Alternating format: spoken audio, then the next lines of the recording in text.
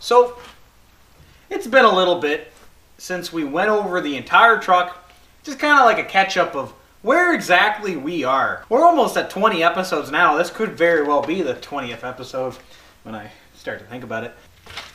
I've done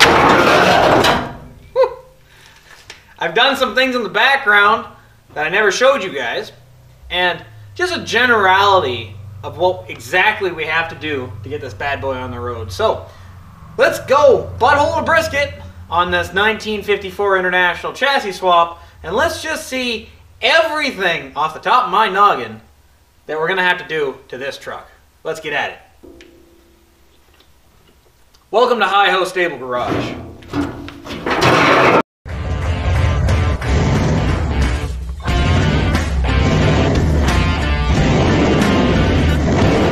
So, a real easy one that we're going to have to do is basically get this hood situated on top of this truck. It's a fairly basic one. We lost an episode, basically. I showed you guys a whole bunch of stuff, but we'll get into it some other time. This hood fits fine on one side, but on the other, there's a little guy in the way. Let me take this off and I'll show you exactly what's going on. Now, I wasn't sure how much of an issue this guy right here, my vacuum booster, was gonna be when we were building this truck, or as we were retrofitting the cab on and doing our bottom bit. It's not that bad, tell you the honest truth. This right here is a Subway sandwich long. It's a 12-inch vacuum canister. We basically, when we put the hood on, the hood's hitting like right here. We could do some sketchy stuff, you know, we could cut into the hood and cut into the fenders. Maybe might not even need a cut, but do some sketchy stuff to make this guy fit. But I think all we're gonna do is just spend the money or find something, you know, that we can use a 7-inch vacuum canister and go with that. I think it will be a much better outcome at the end of the day. I won't have to do any cutting on this side. Another big one, elephant in the room, is this front clip here. We have blowout on this side, that side, front end. There's pretty much blowout everywhere, but this is about a, you know, as sturdy as a spaghetti noodle. It's not good. We need to basically completely rebuild these two front fenders, mostly of the front clip. There's a lot of work on this. Let me bring you guys in. So, as you can see, rust hole there where you have to patch. This whole fender, we have to rebuild for basically from here all the way down, duplicate that on the other side. Here, it's about, as I said, flimsy as a spaghetti noodle. As you can see, this whole front clip section, whoever worked on this, you know, just needs to sit the patch machine down. It wasn't even a patch machine. It was old school braze, lots of fiberglass, lots of Bondo, extreme Bondo. It wasn't good. So we had to basically redo this entire thing. As you can see, there's no more inner fenders. That was part of a video that got lost. Those are right there. Another part of the video that was lost is we cut the frame. Bam. Bam. Right there and there. They're right here, actually. See? Big chunks of frame. They stuck out way too far. They came out to about here. The clip actually lands pretty much right here, which is a little concerning because, you know, spinning blades are right there, but that's easy stuff. We'll work around that. Moving on to this side of the engine. I don't know how well you guys can see that. Likely pretty bad, but this is the exhaust manifold that we're looking at right here. Here, let me get a light. There we go, that's a lot better. That's the exhaust manifold we're looking at. Mimic it on the exact same other side. As you can see, it's really, really crusty in there.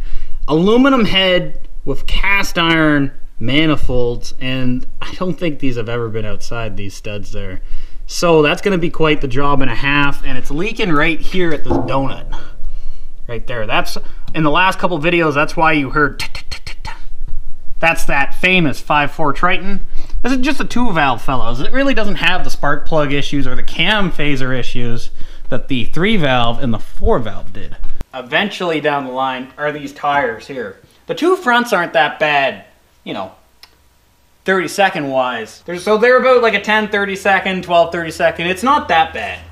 But the rims on these, when we put these tires on about 4 years ago, the rims on this truck, the mechanic said there's almost no more lip. They need new rims, so before this sees the road, we got to get a new set wheels and tires. It just has to happen. So minus all the finish welding, you know, that you guys know, let's go inside the cab and I'll show you guys some finish welding that you don't know. Right up in here, I think that this is the corner. See, driver's seat right there, or driver's seat right here, driver's steering wheel right there. Is it just behind your head? Whoever had this truck at the very beginning cut all this out. The only thing I can think of is they were trying to get this seatbelt section right here, the seatbelt completely out, and they didn't want to destroy it, so they just cut across the entire thing. It's a good thing I have that piece. It was inside the bed of the truck when I went and picked it all up in Quebec. So we're fine there. I can actually weld that section right back in and we'll be fine. I do not, however, have this section right here. That's unfortunate. As for the steering wheel, it's pretty solid. It's nice and mounted well, but the main bar braces, here, here, here, and here, right around the bottoms, they still have to be finish welded on the back sides, as you can see. So there's a lot of finish welding on this cab, just from where you can see. The gaps on that side need to be filled up. This small stuff like that, but it's a lot of small stuff. Like right there, you know? Before we go underneath, we might as well address another elephant in the room. This is in no way ever gonna work with our box that we have outside. And there's very good reason for it. The F-150 frame hikes up like this, kind of like this, like that. But it's relatively straight. Let me take you to the back here. You see that? See that? It kind of dovetails a little bit at the back, but nothing extreme. And it's only right where the sleeve section is. So what I'm getting at is we have to modify this frame section here and make it adaptable, at least, for our F1 or for our 1954 box.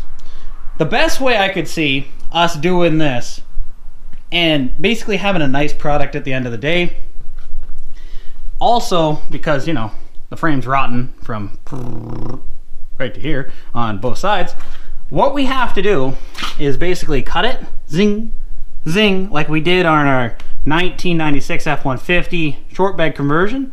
We'll cut it there and we'll make our own frame. Basically up to our short bed spec. I believe it's 115 inches wheelbase that we have to go with. And we'll reuse as much as the F-150 parts that we can, but we need new hangers and small stuff like that. But for right now, it's good to move around. But before we drive it down the road, we have to do that. But it's okay. I was planning on shortening this truck anyway. We just got to make a custom frame from the, you know, the cab back. So here's underneath the belly of the beast. Oh, kind of tooched the mic there. Oops. But here's underneath the belly of the beast. As you can see, there's our cab mount right there. Kind of goes across all that, but it's blown out right here. So we have to patch this. Zing, zing. Add a nice patch to the back right there.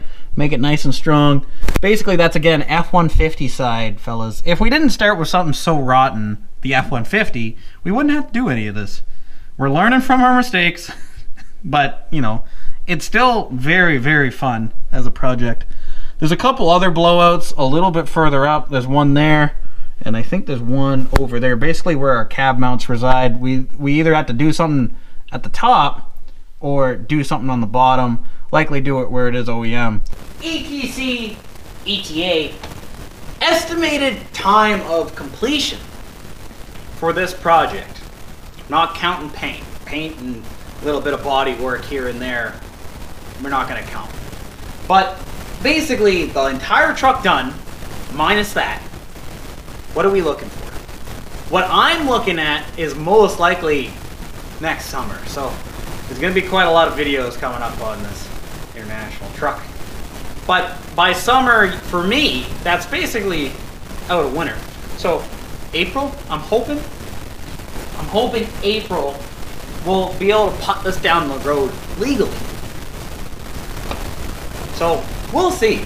There's quite a lot of work to be done to this yet. And there is a car show this September that I want to take you to, so we'll see how things go. But I hope you guys have a little bit more understanding of what our general plan for this truck is, how we're going to go about it, and what you guys are going to see, at least on this project, in the very near future. I hope you guys enjoyed. Let me know if you have any questions on this truck, this build in particular. There's a lot of stuff going on. But if not, I'll see you guys in the next video really, really soon.